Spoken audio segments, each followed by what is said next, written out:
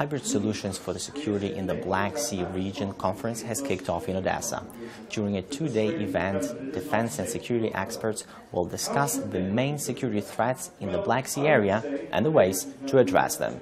The event was organized by NATO, Harvard University's Kennedy School of Government, German Marshal Fund and charity fund Prydunav'ya, and brought together more than 60 experts in the defense and security area.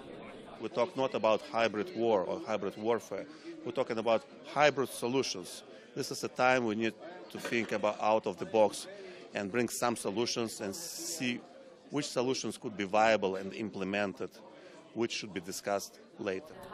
The opening panel consisted of the director of Harvard Black Sea Security Program, chairman of Odesa Regional Council, ambassadors of the US and Turkey. In the beginning of the conference, Dr. Ladar Oslitsky, Director for Strategic Communications of Ukraine Today, read a letter from NATO representative and called on the participants to commemorate the victims of the Brussels attacks with a moment of silence. During his opening remarks, US Ambassador to Ukraine mentioned two types of security threats to Ukraine, external and internal one.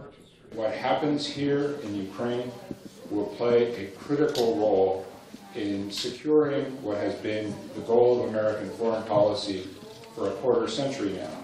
That is a Europe whole, free, and at peace. But equally important is how Ukraine's leaders and its people react to this challenge. I'm not talking about the use of force, but rather the implementation of deep and lasting reform. The conference will last for 2 days, and its organizers hope it'll bring Ukraine and the entire Black Sea region one step closer to peace and security. This is Volodymyr Solup and Andriy Postavets reporting from Odesa for Ukraine Today.